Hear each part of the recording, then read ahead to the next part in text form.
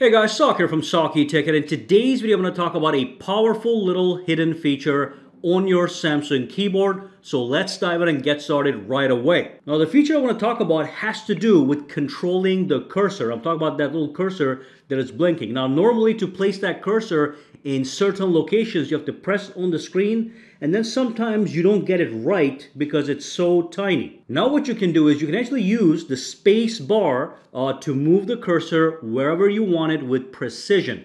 All you do is press and hold the space bar, and that in fact gives you the cursor control. So I can take this, and as you can see, you can put it anywhere that you want with total precision. Now on top of that, I'm going to give you a related feature. When you tap these three dots right over here, okay, and when you swipe around, what you want to do is you want to look for the text editing feature, which is right over here. When you tap it, you also get a little control panel here to control on how you can select this text with precision. So if I tap on select, that starts the selection process, and that can start to select anything that you want with total precision. You can cut, copy, and paste it, so I can cut that off, and I can also paste it back in. So the combination of this powerful cursor control plus this little feature right over here makes the selection process and the cursor control a breeze. Now with this one right here, let me show you one more thing. If I were to put the cursor, let's say,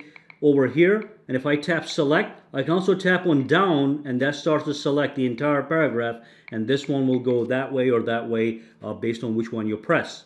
Alright, so that was a quick tip for you guys to enhance your Samsung keyboard experience. If you have any questions, comments, or concerns, drop them down below and let me know. For now, guys, have a fantastic day, alright?